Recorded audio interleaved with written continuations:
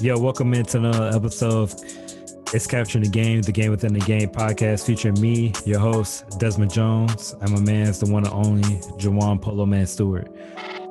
Today we got another special guest in the building. But before we get into it, I want to remind the audience and listeners that Capturing the Game is presented by Capital Sports Agency, where the CEO and founder is Shonta Smith Jones. Now that we got the introductions out the way, let's go ahead and talk about today's guest. Today's guest, he is from Fort Wayne. He is the mental performance guru. His name is Donovan Martin. Donovan, how you doing, man? Just fine, man. Appreciate you guys having me on tonight. This is awesome. I appreciate you, taking time out of your day to meet with us, especially you being from, are you originally from Fort Wayne, or are you just currently just living in Fort Wayne? So I actually grew up in Auburn. I went to DeKalb, so about 35, 40 minutes north of Fort Wayne. And then after college and graduate school, I came back here, and I've been here ever since. Yep. Okay. Well, we still treat you like your own. So, it's nice to have Fort Wayne people on the podcast, especially we can put them on. And spread that message. Mm-hmm. So, but, as we all do everything customary, so here in Capture the Game, Donovan, can you go ahead and tell the audience a little bit about yourself? Yeah, for sure. So, like I said, I grew up in Auburn, went to DeKalb, and then from there I went down to Indiana State, where I was a psych major, played rugby down there, and then went to Chicago, the Illinois School of Psychology. And I kind of had a little odd experience there where I was in a doctoral program. And so I was there for 4 years. And then my school got literally bought out by what's called Argosy. And so I kind of pivoted there and said, well, I've got the master's plus some, so I'm going to go get a job, get my license, make a little money. I was tired of being a broke college kid. So found a gig back home-ish up in Noble County. Did that thing for about 5 years, where I went from being just a therapist working with kids all the way up to director, and was doing state policy stuff and directing programs for kids and families in 4 counties and all that. And on the side there, the last couple of years, I was at a place in Fort Wayne that's been around forever called Dunn Associates. It's a private practice in town. And then it all just kind of came together in 2009. I bought that practice and became the CEO of that. And that's really what I look at that practice as kind of my platform. And that's where I decided to kind of build everything from there. And so from that point, it's gone on to back in the day, I was a sports psych guy for AWP. And I've been with Traction since it's been around. I'm the sports psych mental performance guy for Purdue Fort Wayne Athletics. So I cover all the sports there, but I also spend a lot of time with just men's basketball and women's basketball, but primarily men's basketball. And then my brand is Donovan Martin Mental Performance, and that's what I do most of my consulting work through. So I manage a private practice and then have these different relationships and provide the consultation pretty much across the country, depending on the athlete and situation. So there's a lot of things there to unpack. Oh, geez, I got an echo. Sound like I had an echo. Maybe I didn't. Okay. It's a lot of things to unpack there. So you said you played rugby. How was that experience in college? Rugby? Yeah. So if you can believe it, I actually started out as a tennis player, but that went pretty bad. Yeah. I didn't have the right personality for that. I love the sport, nothing against tennis. So rugby at Indiana State was a pretty great experience, man. Rugby it's a rough sport, kinda. I mean, it looks rough, but you got to remember the guy hitting you doesn't have pads on either. So, but rugby's a real, it's a brotherhood kind of game. You create a lot of bonds in that sport because of what it is, and there's a lot of traditions and things that go along with the game of rugby. So I absolutely love the sport. I think it's an amazing sport. I had a great time playing it. When I went up to Chicago, I joined a men's team up there and got a lot of humbling experiences and was down on the the C squad, it does A is the best. So Right. you can do that pretty good. But no, I just loved it. I got to learn a lot of different positions and played several. And so, yeah, I think it's a wonderful sport. But the brotherhood of it is what really sets it over the top for me. You still playing any sports right now? No, man. Like, my family's pretty big and I've got all these gigs, but I will tell you, I'm dedicated. I'm a 5:30 a.m. 6 days a week at the gym, hour and a half. I haven't missed in like, I don't know, since 2013. So yeah. So Dedication I right still there. get after it. I don't play a sport. You said 5:30 a.m. Absolutely. Yep. Yeah, man, that's grind time. Like, so when I was on my kick of cutting weight and working out, Mm-hmm. I was in the gym either between 5:30 and 4:30 in the morning, Mm-hmm. at least 5 days a week, Monday through Friday. That's where you can find me at. Yep. I did that for about 5 months, and then I kind of flamed out. So That's my zen. That's my time. I Just lasted dark about 3 out. It's weeks. quiet. Well, I guess I'll throw this out there.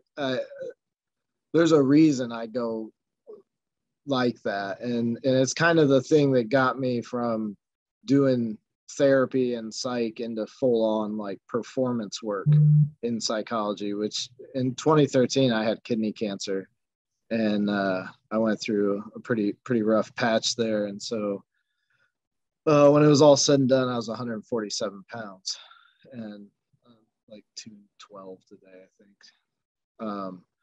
So for me, it's a different kind of workout. It's knowing that when that day comes again and they give you that news again, I'm ready for that fight. And that's the way I approach it. So I don't go there to work out. I go there to get ready to fight. Wow. Okay. Yeah, that's Sorry, man. No. That's good because I mean that I was gonna say how you've been in remission for how long now with it, I guess? Since 2013. 2013. So yeah. we got 8 years. Is that 8? Yeah. So yeah, I can't say congrats to that, but hopefully that stays in remission. And but like you said, if it does, you're ready. So I mean, that's your mentality. That's the mental side of it that you got intact. So kudos to you, man. So Well, I failed, man. Like that's so my specialty is the type of anxiety that high achieving people have. So I didn't say performance anxiety. I'm not talking about butterflies in your stomach before you take a test or go perform. I'm talking about like the personality, the type of person it takes to be a pro athlete, to be a high level surgeon, to be a CEO, to be a really successful entrepreneur. Like you have to be a certain kind of person to pull that off. And there's fewer people like that than there are the majority. So in psych, we always want to study the outliers, right? We don't want to study the majority of people. We want to study the fewer because that you learn more that way. So these people work a certain way, and I had studied that, and I was at that point in my career, I was really passionate about building like my own model. Because I didn't want to just come to the table with, hey, I've read these 10 books and here's what I've read from them. You can read the same 10 books I've read. If you do my job, you got to come with something more than that. You got to have something unique. You got to have something impactful. You got to have something that people can connect with. And most of all, it's got to be useful. I'm always trying to work myself out of a job.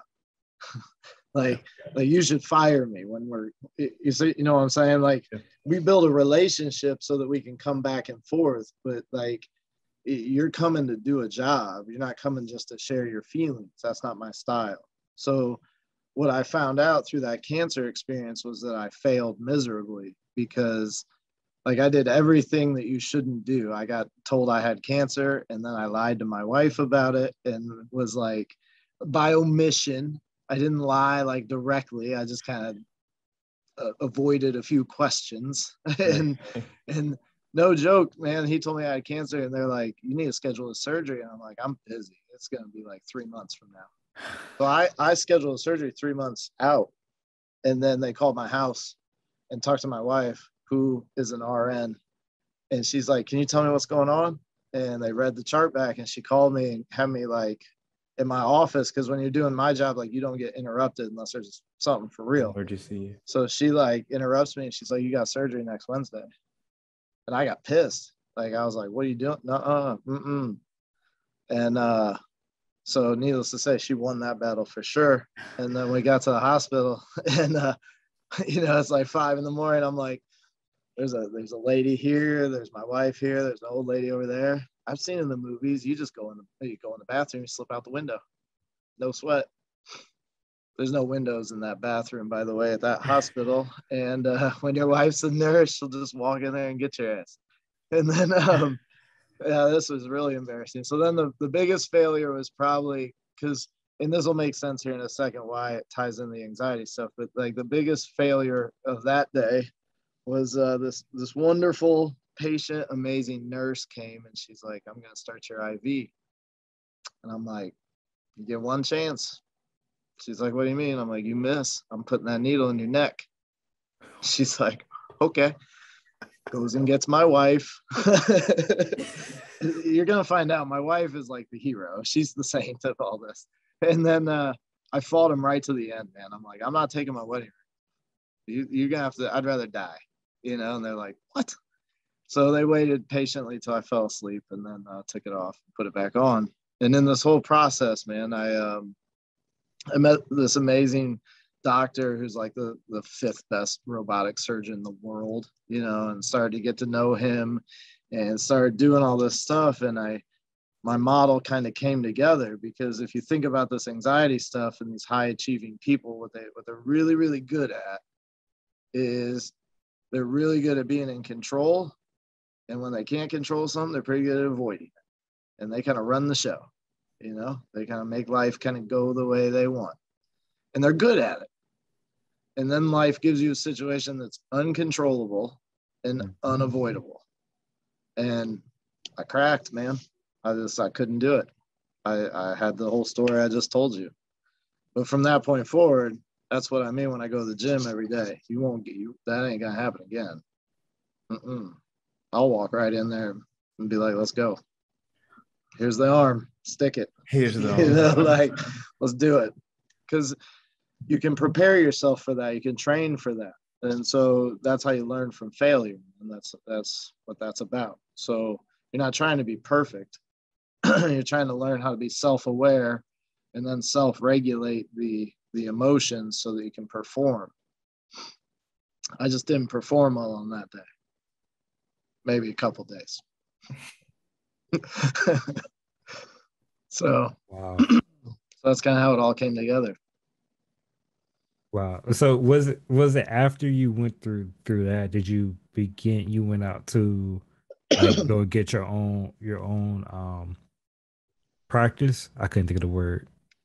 No, that's what made it so terrifying, is I had bought the practice in 2009. So I seriously, I had, I bought this massive practice. I have a wife, I have 2 kids, babies, little kids. I mean, I was so weak at one point, I couldn't pick up my son. It was pretty bad. So the pressure of it was really massive, man, because I had to run that practice. I scheduled myself off for a week. Like I told my staff, I'm like, I'm only going for a week. Like, I can't be gone that long. We got to make money. We got to run this thing. We got to do our thing, control, right? I'm going to run the show. I'm going to drive the ship. It's my, like, you guys count on me. I got to make it happen. So, yeah, I was in a pretty bad situation there, but like most things, you over worry, you over, analyze it, you over feel and freak out about it. And then I think in those instances, that's where I kind of think faith pops in there, and it all worked out, man. And that's bigger than me for sure. I God helped us there. Yeah, absolutely. Absolutely. Man, faith plays a big part in everything that we do, and I truly Hmm. believe that. Which I'm gonna ask a faith question later if we get a chance to get to it.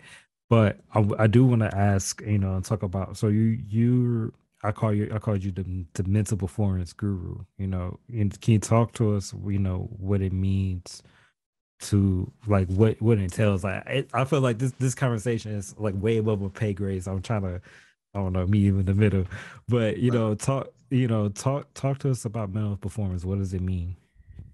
Yeah. So mental performance has a lot to do with really helping an athlete or a high achieving person. Um, excuse me.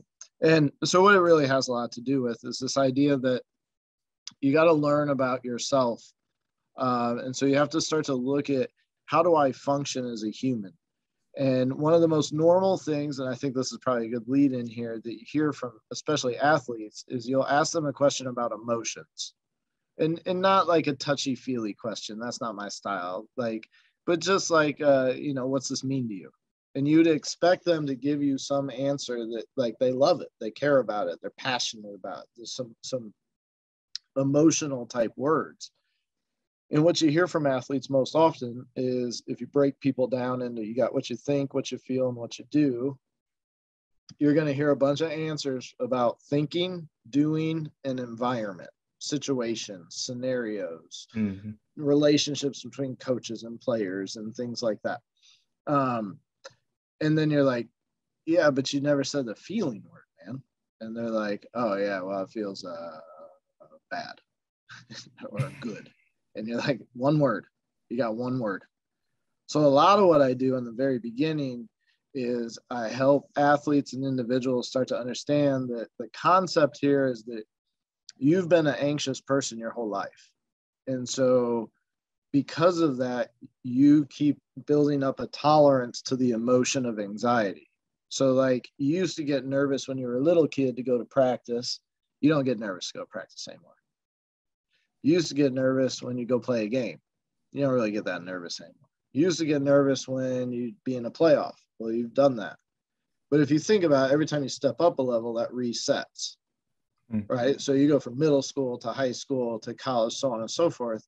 That whole process resets. And so as you progress through these different scenarios, your anxiety, you just build up this tolerance. And so what that basically means is that, you don't think about like what color eyes you got.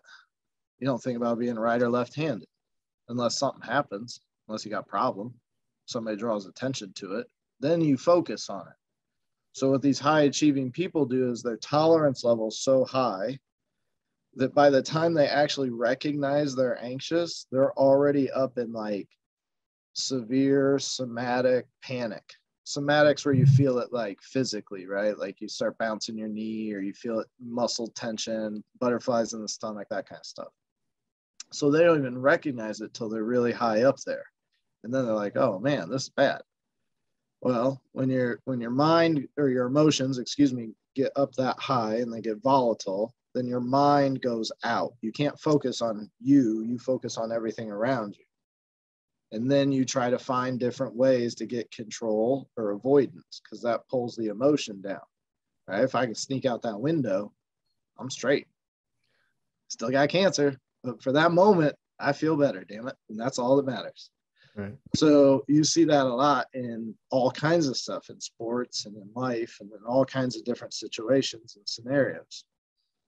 And so what I'm trying to help athletes understand is you want that tolerance level to stay high so that when you walk on that field or that court or whatever in that situation, you don't freak out. You can handle that. But you want your self-awareness so that you know, like, okay, I actually need my emotion to be down here in like the moderate range because that's where that zone thing is. And so now I need to know what that feels like because the zone by definition is a feeling. Just like muscle memory is a feeling. That's why when a basketball player shoots the ball, they know if it's in or out before anybody else does because they know what it feels like. So if you regulate that feeling and you dial that thing in, that's step one, dial it in. Step two, lock it in. And then you got to hold it there for the duration of the performance.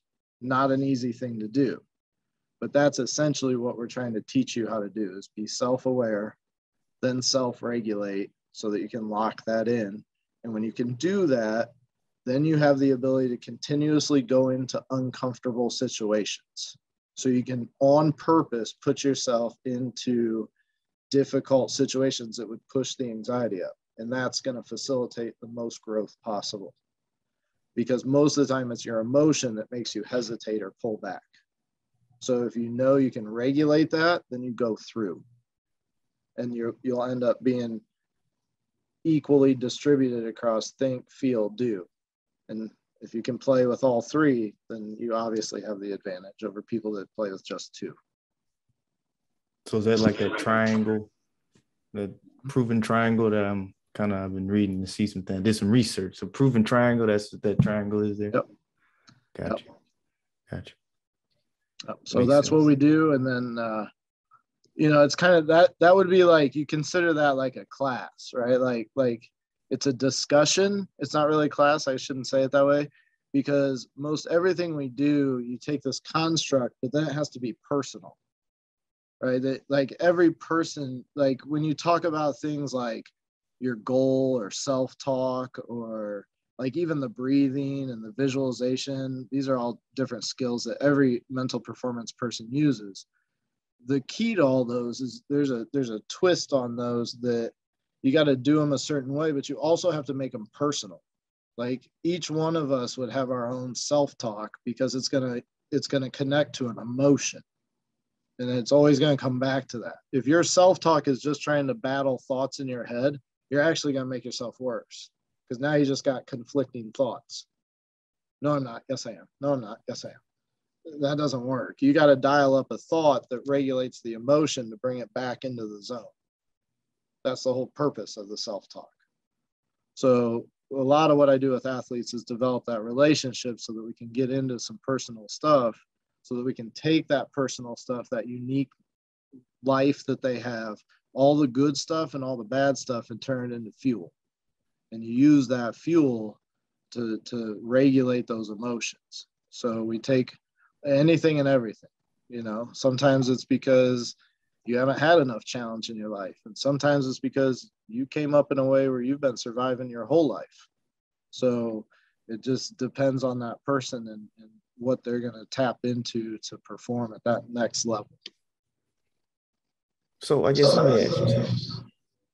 When I think of athletes that hit that next level, like, is that mental or is that the physical side of things? Because it seems like from just me viewing sports and seeing how different players hit different thresholds and they can't break through that ceiling or whatever the case is, most of it seems like it's mental. Like they want to get through it, but they're like, I don't know how to, I don't know where it's at. But it seems like once they break that mold or get through that ceiling, it's like, at this point, we don't know what the limit is at this point. He's in a whole other zone. He's way out there right now. We gotta let him do his thing. Yeah. I think it comes back to, honestly, it's what you just said. Is it mental or is it physical? It's not. It's all three. When you can break through those plateaus, you figured out how to get all three parts to work together. You've maximized all three of them. Your emotions are right there. Your mindset's right there, your focus, your intensity of your mind, and then your body is peak. I mean, you're ready to go. Right. That's why if you listen to like The Last Dance and you listen to how Jordan made things, he made it personal. Yeah. Well, when he says I made it personal, he's talking about emotion. He's like, I care now. And now that I care, you're in trouble, because my mind is so focused and my body is in supreme shape. You're in trouble now. Because he already knew he was the best, right? So you got to find something else to care about. Yeah. Like I said, look, I'm looking at Juwan. He over there thinking like, yeah. Well, no, because you know what that makes me think of, right? I'm an anime person, so right, you know where I'm going. Okay, Dragon Ball Z, Goku when he hit Ultra Instinct, body, mind, and all that, it's just free. You doing your thing, like every movement is just you good. Like it don't matter. You the best. Like I mean that's what it sounds like to me. So you're right. One Yeah. way to really think about this is a lot of people, when they think about emotion, they think about like this, like intensity or almost like an aggression or a violence or something like that. It's actually security. You feel whole. Like this is where I belong. I'm secure right here. This is my house, like I got my blanket, I got my stuff. Like this is mine. Y'all, I don't know why anybody else is even here. So like, you know what I mean? So like there's a fire and an intensity to it, but underneath there's also this kind of weird peace where it's like, all right. Because they like it. You got to think about the feelings I'm talking about. Like it's a good feeling. And that's really what it is. At some level, it doesn't become about winning. It becomes about chasing that feeling. How much can I get? How often can I get it? That's how they learn to challenge themselves. That's why you don't want to just go to practice. If you go to practice and you just practice, you didn't get that feeling. So one of the concepts I use with guys all the time is I say, and usually this is after we've built a relationship and I can confront them a little bit. And especially if I'm with them while they're training at a practice or a combine training or something like that, and they get done, you just listen to them and listen to how they describe it. And especially if they're tired, because they'll start talking in ways where they're like, oh man, I'm good, man. I'm glad that's over. Let's, and all this. And I'm like, you feel a little relieved that that's over? They're like, yep. I'm like, that's because you didn't do that shit right. Because you can't feel achievement and relief. Can't. So you decide you want relief. Okay. You're not getting paid. Okay. Well, okay. It's a lot of good stuff here. Yeah, it is. Yeah, it is. It is. And I'm trying to think about my next question. Like I'm over here trying to rank questions. Like, all right, I got this much time left. Which one I need to ask? Which one I need to ask next? I do want to ask. So for anyone in general, so whether it be an athlete or, like just a regular person, regular dudes like me and Juwan per se, what are some signs that someone can look to understand or know that they may be struggling, mentally? Yeah, sure. So I think there's two sides to that answer. On the performance side, you're going to look for one of two maybe situations or scenarios. One is going to be a plateau. So you're going and you're a high level athlete or a high level whatever you might be, and you're hitting that wall. You just can't pass through it.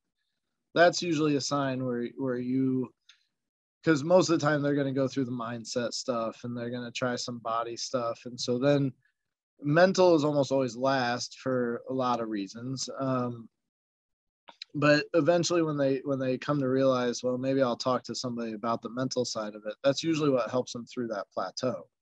But I also think there's a side of athletes where you have athletes that are kind of coming up, and you got certain, especially in youth, you have quite a few kids out there that they're just kind of this thirst for knowledge. They just want to know, like, how do I be great? How do I do it?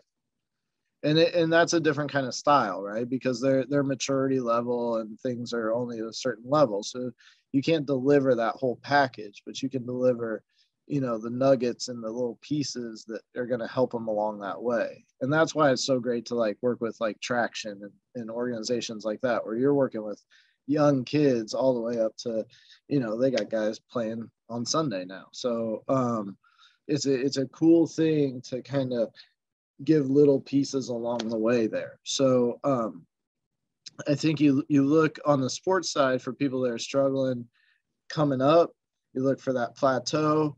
One other thing that just kind of come to mind here with the sports side of things is you're going to look for those people that put way too much pressure on themselves, the perfectionistic people. You've probably heard the Michael Phelps stories and things like that. So people that are like actually too intense, too over the top, perfectionistic, because you got to worry about those people because they're going to crack at some point. So these are people, you think sports psych, we're going to dial you up. These are actually people we dial back. And so any way you look at it, we're just trying to dial you or help you dial yourself more accurately to where it's optimal. Now, there's a second set of that answer too, which is just your mental health. And that's outside of performance, right? And so I say this often, but you know, I don't get a lot of phone calls from a pro athlete asking me how to do their job better. I mean, come on. When it's pro athlete discussion, hopefully you have a relationship with them, and oftentimes that's off the court, off the field things. How do I deal with this, Donovan? Or this is messing with my head. I don't know what to do about this.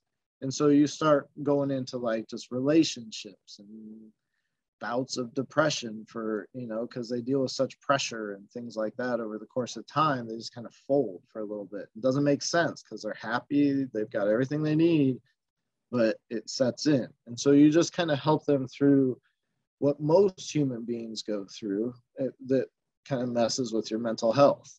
And so really the key is that relationship so that you can help that person on both sides. Because really, if you're a competitor, if you're the kind of person I'm talking about, you want to perform well, like in your marriage. You want to perform well in your business. Like these people don't approach things to just do them halfway. So when they're not performing well, that bothers them. And so it's a wonderful thing. And in my field, I feel very privileged to be able to help them on both sides of that.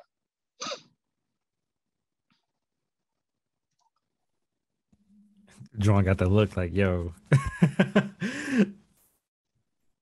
Well, because I got so many, like it's a lot of questions that I could ask. Like, because like I'm curious to like I want to digest certain pieces. I know we coming up on time, but like, you know, just certain pieces of that like all the stuff that you said from like basketball. Cause like with me being a Laker fan and you know, I'm a Russ, you know, Westbrook fan at the end of the day. Like, and I see what's going on in LA, like how the media is doing my man's. Like, granted, some of it is warranted, but most of it, I'm like, okay, that has to be draining that man's mental health, like on a daily basis. Like, even if he plays well, he's getting scrutinized. Like, how do you channel that to suit up every night and still have to hear about trade rumors and you're washed, you're this, you're that. Like, I just couldn't imagine being a player like that. Like a professional athlete on that level and know that you're going to be scrutinized for every little thing you do. I don't understand how they do it. Like, I just don't get it. I think they learn how to use it. True. It's not that whole idea is that a lot of people think that they try and push that out, protect themselves from it, create a bubble, things like that. And I think we all know that that's, especially in today's world, that's almost impossible. Right. I mean, I don't know that you can pull that off. I mean, there's going to be people by your driveways yelling at you, taking your pictures and stuff, right? So like, I think what they do is they really find a way to kind of detach from it in a sense. Like I'm not going to take it personal, but I'm going to use it. So, you know, I think that's where we go back to what I just said. You got to detach so it doesn't screw up your personal life, but in your professional life, that's rocket fuel right there. Yep. They're giving you everything you need. You should thank them right after you dunk. Or Rudy too. No, all right. So look, I know we're cutting it close on time. I want to make sure we get a rapid fire in. So we're gonna go ahead and switch over to a rapid fire round so we can close out these next couple of minutes. So it's the game within the game segment. I'm gonna have to try to come back and do like a part 2 session because I feel like it's tons of stuff that we're missing out on.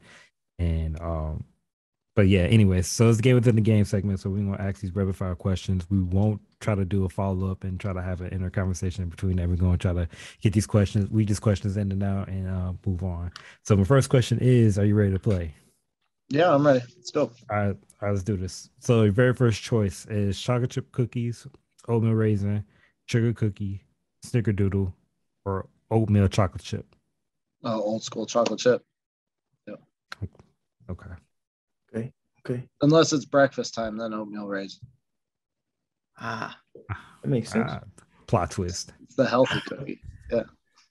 All right. So your next one is TV shows or movies. Movies. Favorite movie? Oh. All time or right now? Right now. Right now. I hate to even admit it, but I kind of got into this Daniel Craig James Bond kick for some reason. So I'm rewatching them all. Okay. Okay. Who normally we ask like your top 5 in the NBA, but I'm gonna keep it broad. I wanna ask who are your favorite 5 athletes. Favorite 5 athletes of all time or currently? Sorry. Both. Yeah, either or. Andre Agassi, Muhammad Ali, Joe Montana.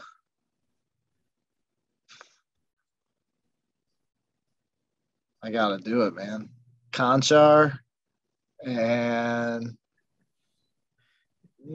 probably a tie between Jordan Fuller, Jesse Bates, and Skoranek.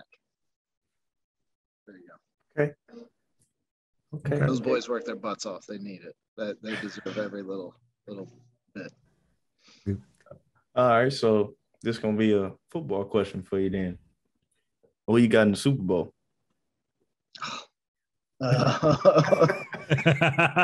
Being a Fort Wayne native, I know we got both. We got one on each team, so right. I'm just curious. And I'll be honest with you. Some players I'm not allowed to talk about their names and stuff like that because it's confidential. But Gotcha. Jordan Fuller on the Rams, man, that guy, like, he's my guy. He hooked me up with like a shout out in Sports Illustrated and all this stuff. So it's hard for me to go against the Rams, but Jesse is Jesse, like he's Jesse. How do you go? He's the nicest guy in the world, and he's just a badass. So, oh man, I just hope it doesn't come down to the last play against, a bomb to Skoranek and Jesse's Garden. How about that? I'm taking the Bengals though. I got taking the Bengals. I'm with you there. I'm taking the Bengals with you. So. Hey, we can always re-record your pick because this episode won't be out by the time. But no disrespect to my guys on the Rams, man. None. So, if you can go pro in any sport, what would it be? Go pro in any sport, what would it be? Oh, I'd be a New Zealand All Black in a second. If I could be a pro, yeah. Okay. That's a rugby team. Sorry. I already knew. I knew where it was. I knew what this was. I figured it was. If you look that up, man, look up the Haka and look up, like, that's the most successful team in all of team sports. They've won, like, I think it's like 82% of their games. That's disgusting. Oh, dude, they're crazy. They're good.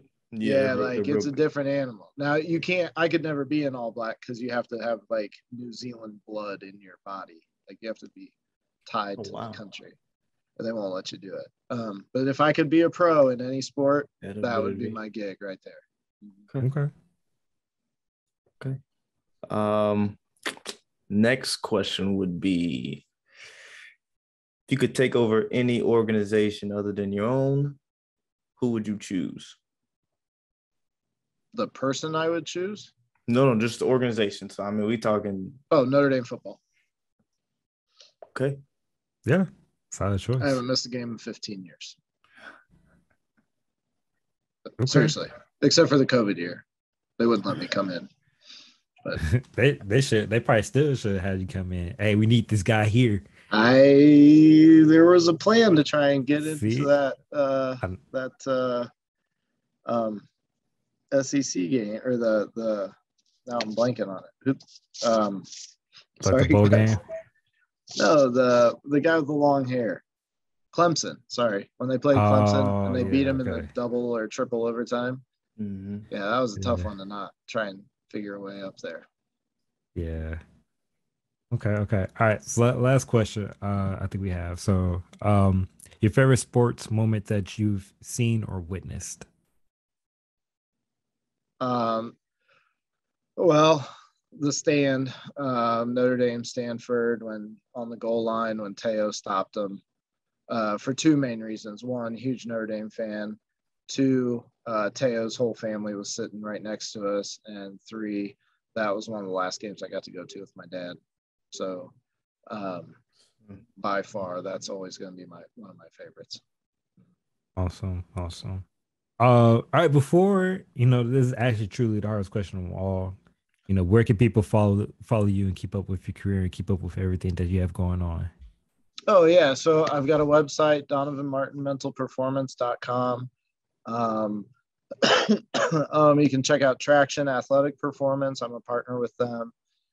My phone number is on all those places, 260-417-2850. Text, call anytime. You can follow me on Instagram, same kind of thing. I think I'm Irish Fiji on Twitter. So I'm pretty much around. If you want to find me, it's not hard. So, yep. Gotcha. I got you.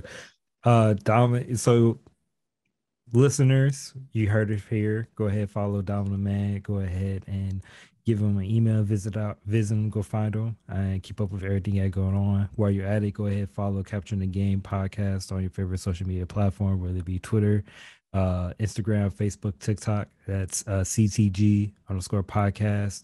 On YouTube, it's Capturing the Game podcast. On Facebook, it's Capturing the Game podcast. Donovan, it's been dope to get a chance to catch up with you. Hopefully that we can try to reconnect at another time and go further into some of the stuff that was talking about today. That'd be awesome, man. I appreciate the time and the opportunity. I love the discussion, and yeah, I'm always up for a follow-up round 2. We can dive into some more stuff.